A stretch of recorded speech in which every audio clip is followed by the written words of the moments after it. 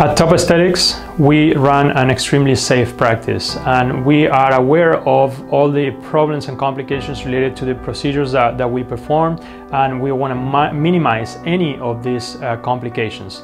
This is why, for example, during fat transfer, specifically for the Brazilian butt lift, or known as BBL, the fat transfers to the buttocks have been associated with sometimes fatal complications. In order to avoid this at our practice, we use the ultrasound technology. We have a portable ultrasound that we are able to use during the surgery to be exactly and measure the fat layer where we have to inject. We're going to make sure that we are only going to inject fat during the procedure in that fat layer, and avoid injecting fat into the muscle.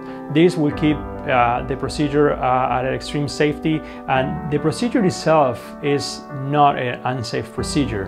What is unsafe usually is the technique on these procedures, and this is what we had to take every measure that we could, in this case using this available technology, in order to provide you with the safest way of approaching a procedure such as the BBL. So we are showing you more of how we do it, but usually during the procedure we use a handheld device that allows us to measure the layer of fat and the muscle. It also allows us to see sometimes the vasculature and stay away from it. So we're going to be able to measure the area to inject and show you before and after pictures on the ultrasound to show you exactly where we have injected the fat.